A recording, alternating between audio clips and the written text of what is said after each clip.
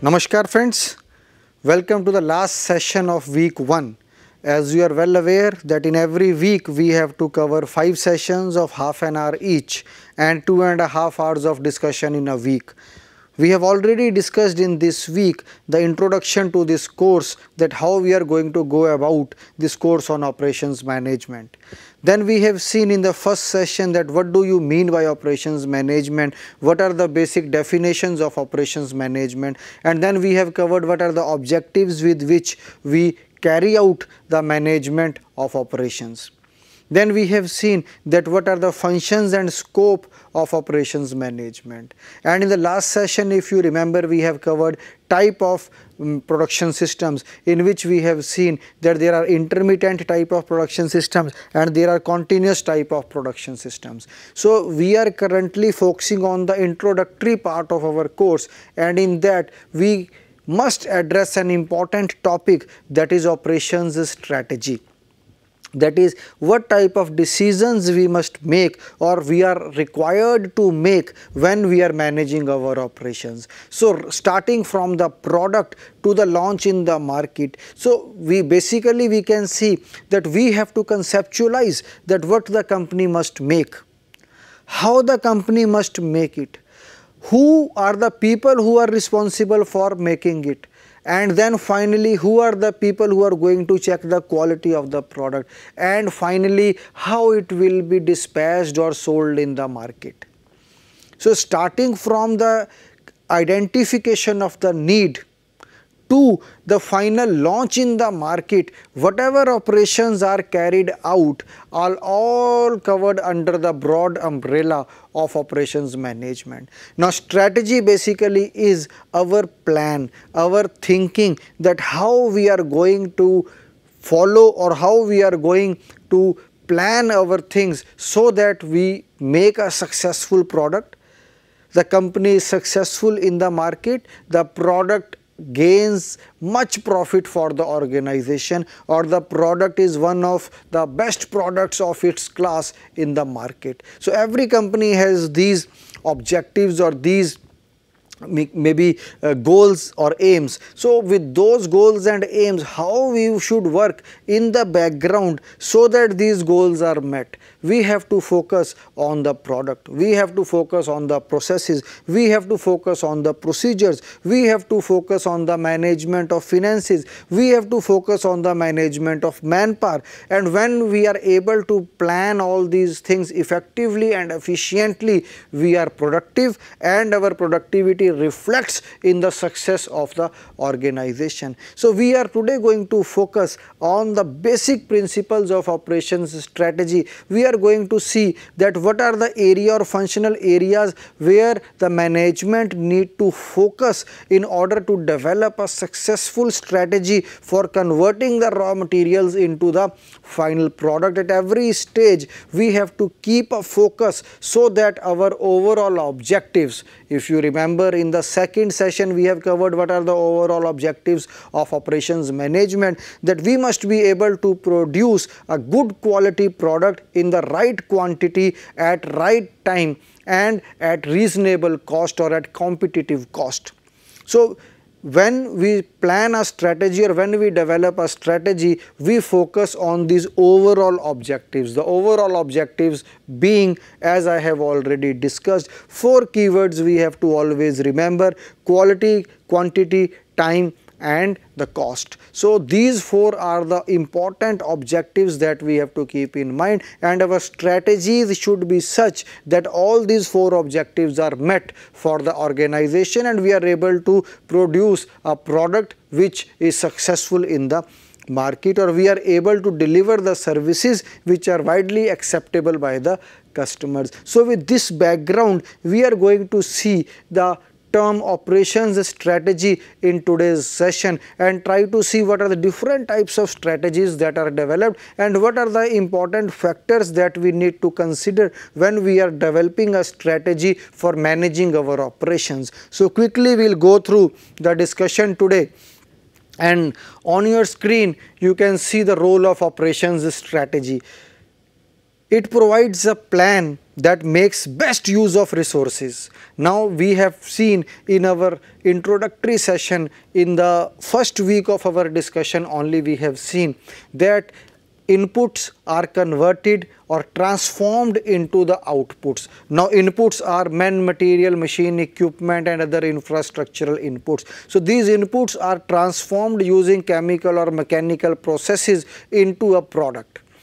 Now what is the role? The role is that we have to plan the effective, efficient, productive use of our resources, and we have to specify the policies and plans for using the organizational resources. So operations strategy basically is nothing, it is a plan that makes best use of the resources, which specifies the policies and plans for using organizational resources. Now our strategy may be that we are going to use our manpower most effectively and efficiently. Our plan can be that we are going to use our machines in the most effective and efficient manner with minimum downtime, with minimum breakdown. So those can be our strategies.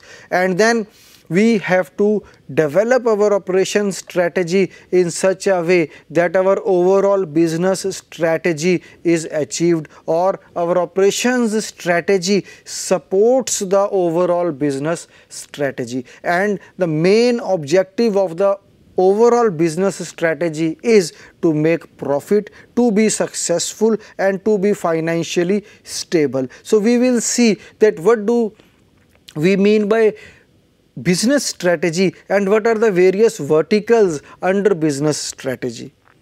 So here you can see on your screen the business or the functional strategy based on different functions in an organization. If you remember, in one of our previous sessions we have seen that there are broadly three verticals. Now one vertical can be related to the finance, another vertical can be related to the marketing, and the third vertical is related to the operations. So our course is related to operations management, but we will see that the operations vertical also has to tie up, coordinate, collaborate, cooperate with the other two verticals, that is the finance vertical and the marketing vertical. Why? Because from marketing we will get the needs and requirements of the customer, the desires of the customer, what the customer wants, whether the customer wants variety or the customer wants quality or the customer wants a specific combination of colors. So what are the needs and requirements of the customer? Those will come to us from the marketing team.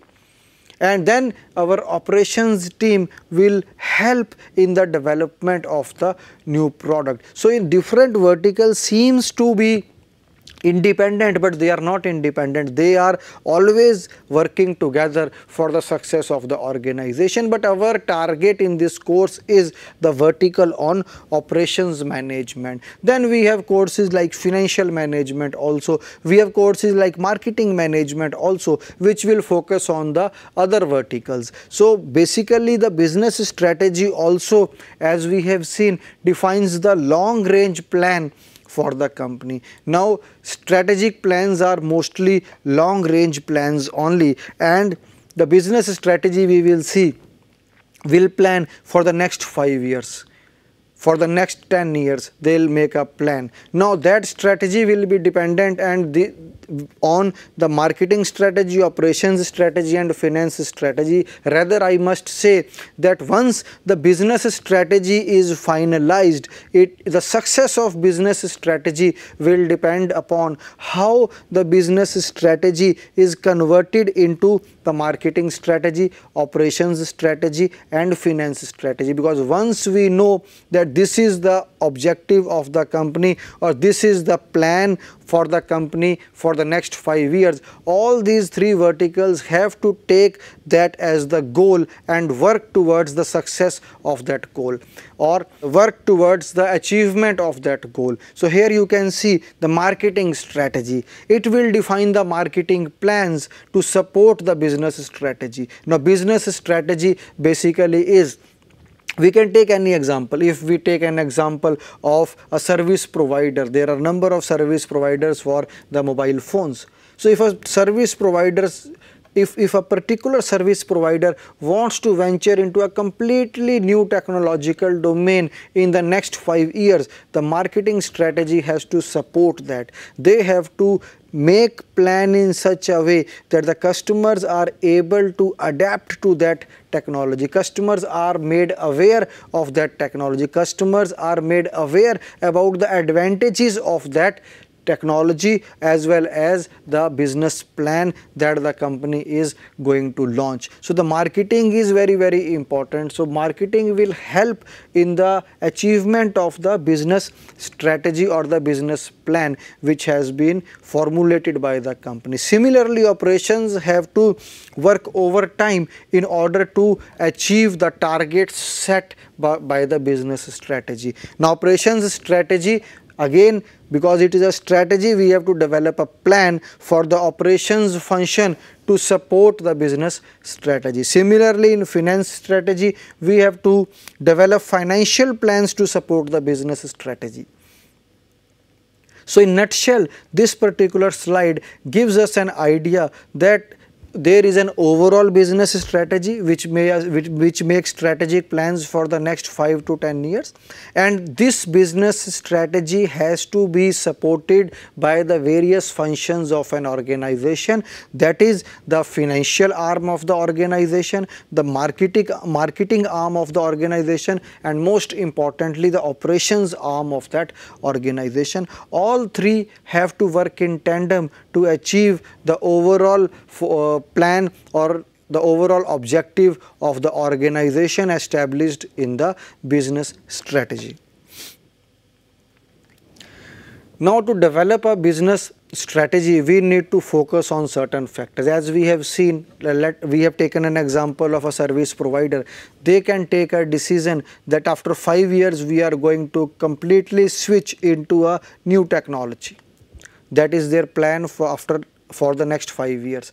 Now for that plan to be successful, the finance, marketing and operations team have to work together to achieve that target or achieve that objective. But how that plan is made, how that business strategy is developed, so there they will consider the strategic decisions and different factors.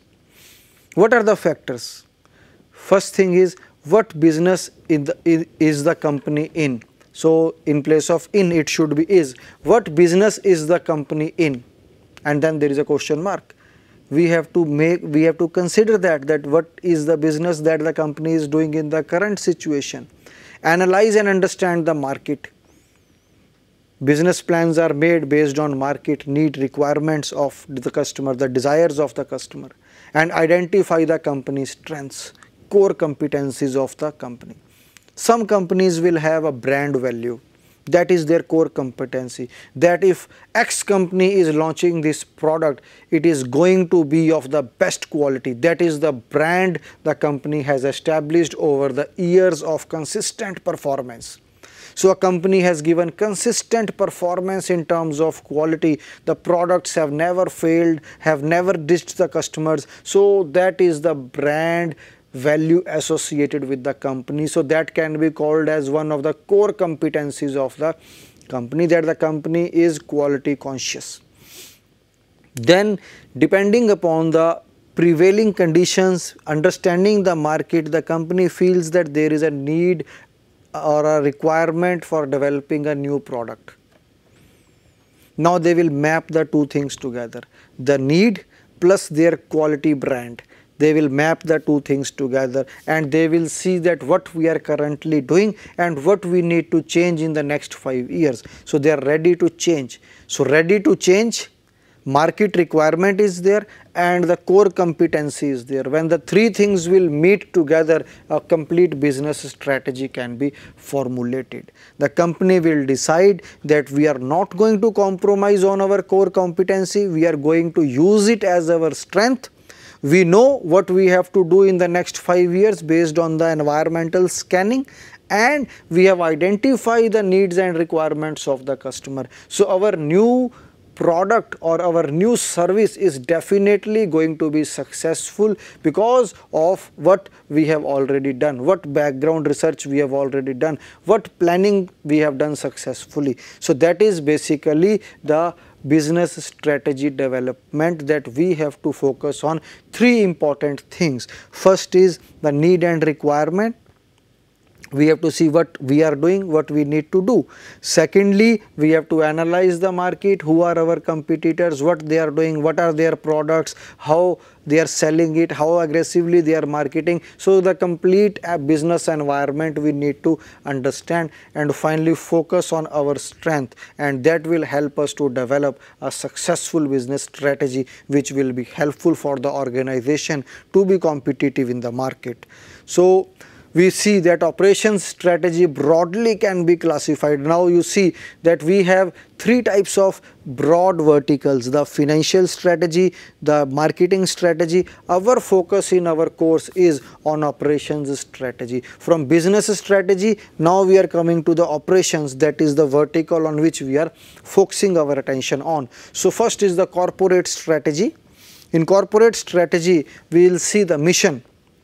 It is relating the organization's effort to its long-term future. So in business strategy, we have developed a long-term vision that what is going to be the focus of the company in the next 5 to 10 years. So we will try to relate our strategy or a corporate strategy in line with what has been established in the business strategy. We will focus on what business are we in, who are our customers, what are our concepts and beliefs, how do we measure our performance such as growth, profits, market share, innovation. So we will focus on a complete list of factors, and we will formulate our corporate strategy. Now some of you may be wondering that what can be the difference between a business strategy, because there also some of the factors are common, and what is a, we can say, corporate strategy, or to summarize, differentiate between business strategy and corporate strategy. So what I personally believe is that business strategy is more, we can say, strategic in nature, long term, high risk, maybe lot of resources are committed at the strategic level of planning or while developing a business strategy, the highest level decision making in any organization.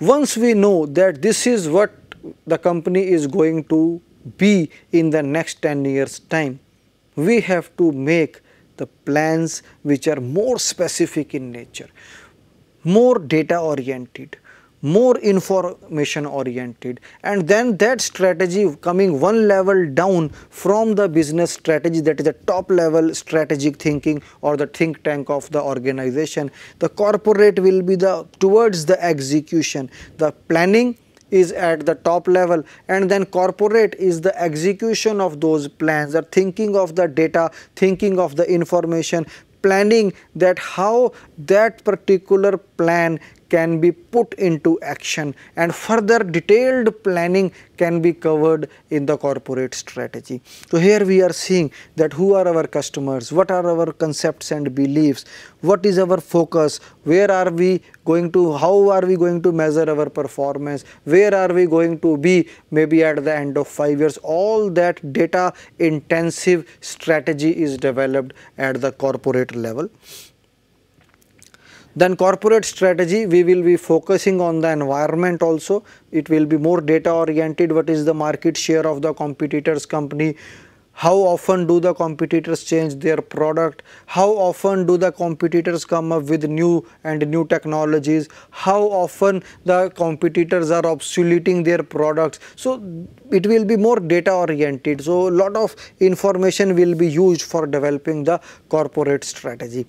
Now scanning the environment for opportunities and threat. So at corporate strategy level, we will see that what is the competition, what is the market, what are the economic trends, whether it is economic boom or it is economic downturn or economic depression, social and political changes, what is the government, who is heading the government, how the government is taking decision, what is the focus of the government, how the government is going to change the policies or guidelines. So there are number of factors that have to be taken into account while formulating our strategy. So we will see that in operations strategy, as we have seen in the previous slide, we have to focus on the corporate strategy, we have to focus on the product plans, we have to focus on the competitive priorities, we have to focus on positioning or operations strategy. Now product plans, we see, as we know that in operations we have to focus on the raw materials, converting them or transforming them into the final products. We have to see what we are producing, what business we are in, whether we need to change or we need to stay put with that business only. So basically we have to focus on what we have to produce, how much we have to produce, how we have to produce that, who is going to be responsible for producing that, how we will check the quality of our product, how we are going to distribute our product among the customers. So starting from the conceptualization of the product that we are doing through the environment scanning or environmental scanning to the final launch of the product in the market, everything or all operations, as I have told earlier also in today's session only, will fall under the operations management. And we are now currently focusing on that what type of strategic decision making is required during the operations strategy. So first we have seen that in operations management, first is at corporate level, that is the vice president of operations or the maybe general manager of operations will make a overall corporate strategy. Then the product plans will be developed, that is strategic product line related choices to leverage companies' distinct competencies. So little bit complex sentence, but we can very easily make it simpler. Strategic product line related choices. So we have to see that what is our product line, we have to make strategic decisions there, and what we are going to take advantage of, we have to leverage on companies' distinct competencies, which we have already discussed. A company always has to leverage on its core competencies. What are the strengths of the company? Some companies may be very good at marketing. How they can leverage that? Whatever product they will make, if they are very good at marketing, they can rush down the product through the throat of the customer, or they will rush down that product into the market, and because of that aggressive marketing or the core competency in marketing, the company may be able to even push through an average product in the market, and the average product can also yield returns for the company because of the core competency of the company, that is marketing. If the core competency of the company is quality, as I have already told, they will leverage that quality and will be able to sell the product and make lot of profits in the market. So basically from product plans point of view, strategic product line related choices have to be made, that what should be our focus. Then we have to see that what type of market we are serving. Is it a low end market, high end market, or it is a combination of both low end and high end market.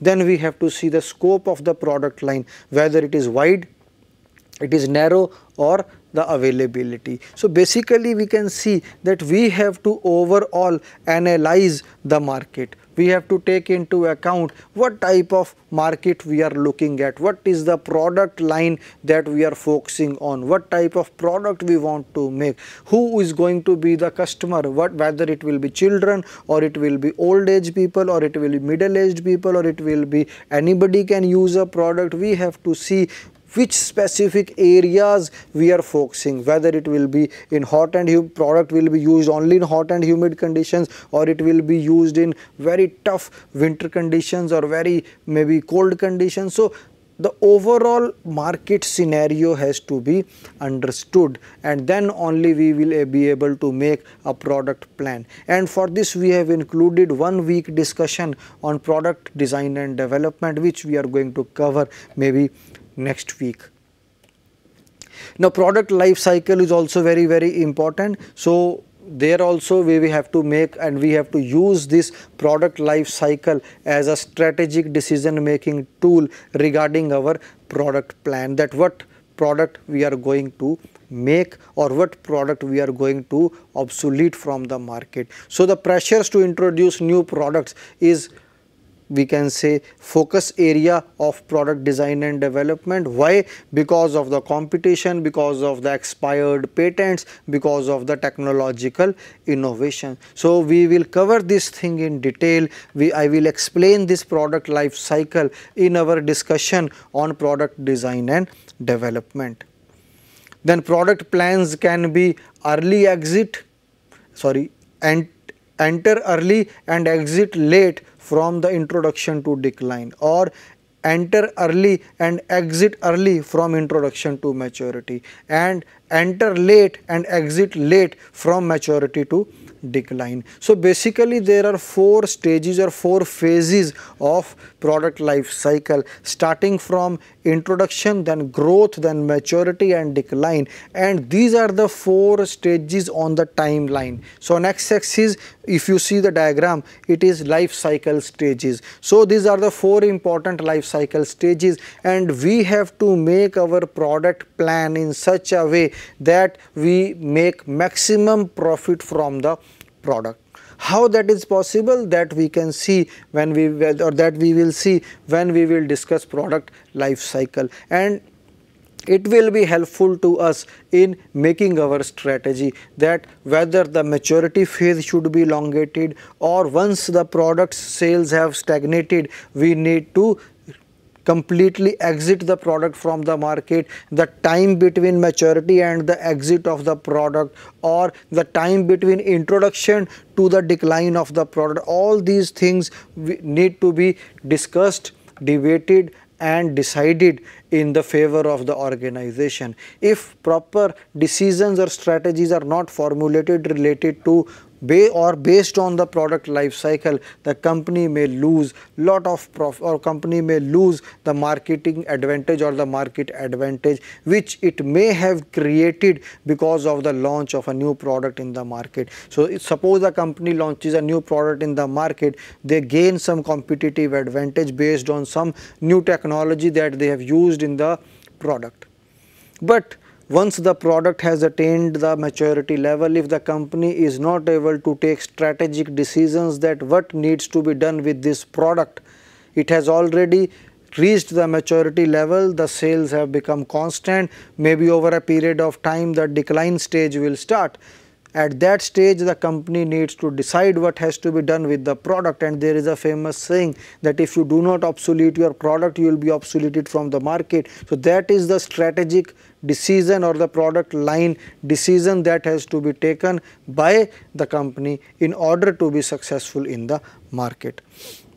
Now competitive priorities, we can see the competitive priorities are based on quality, what is the performance of our product, whether we are conforming to the standards, what is the service.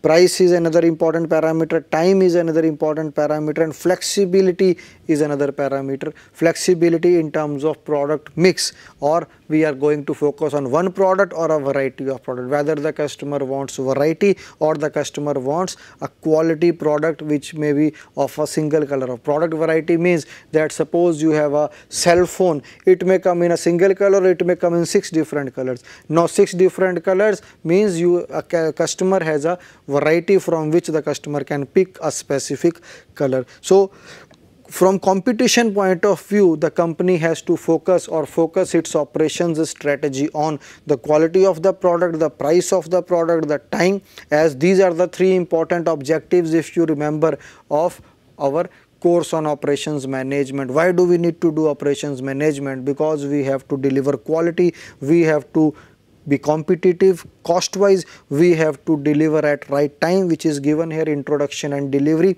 and we have to be flexible, in which the volume is also given. So these are the 4 important things which are important from competition point of view, that is quality, quantity, time and cost. And finally the positioning and the operations strategy. So here you can see, we have seen that we have to make a strategy that what should be our product, what should be the product line in which we are focusing our attention on. Now we have to see, once we know that what is the product, we have to focus on how to make that product. And here we can see that if the customization on y-axis, you can see if the customization is low, low means that standard products are made minimum variety, and customization is high, which means that a lot of variety of products are being made. On x-axis we can see we have low volume, one of a kind type products, and high volume, maybe large number of products are being produced, thousands of cars are being produced in a year. So there we can see we can focus on the type of manufacturing system, type of production system of that we are going to adopt or that we are going to follow. Here very easily, very quickly we can see that when low volume, the number of products to be produced is less and the customization is high. For example, I want to get a shirt stitched as per my particular dimensions or as per the details, as per the specifications, maybe a pocket here and a pocket here, or maybe a specific design on the shoulders. Maybe that is one type of shirt I want to make. So the volume is less, we do not want 1000 such shirts, we want one shirt only. So the customization is high, but the volume of production is low. So what type of system we will use? We will use a job shop type of production system or an intermittent type of production system. But when the volumes are high, then we can see that we will use batch type of production system. And when the volumes are very high, we, as I have given an example, thousands of cars produced in a year or on a quarterly basis, we will use a line type of production system or a continuous type of production system, or we can say a mass type of production system. So for high volume, mass type of production system, but the customization is low. For any car you take, any standard car, any company, if you see large number of such cars are produced, the volume is large, number of cars is large, but the variety is less. Same car you have to buy. But if you want to buy a completely customized car, that the steering should be at this much height, the accelerator should be at this much length only as per your legs or length of your legs, and the gears should be maybe in the hands only, gear should not be in, gear should be at the steerings only.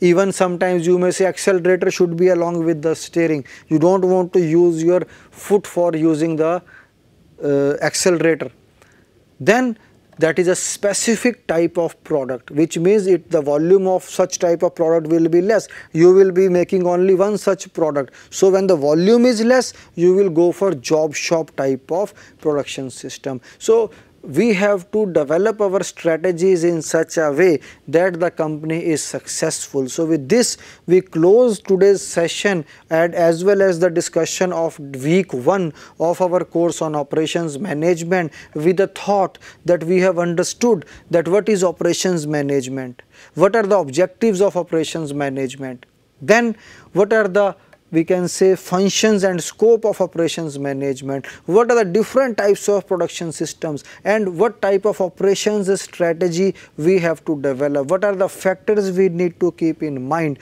and with last point, that we have to effectively and efficiently make use of our resources in order to be successful in the business environment. And the course on operations management will equip us with tools and techniques which will help us to achieve the objectives, functions laid out in week 1.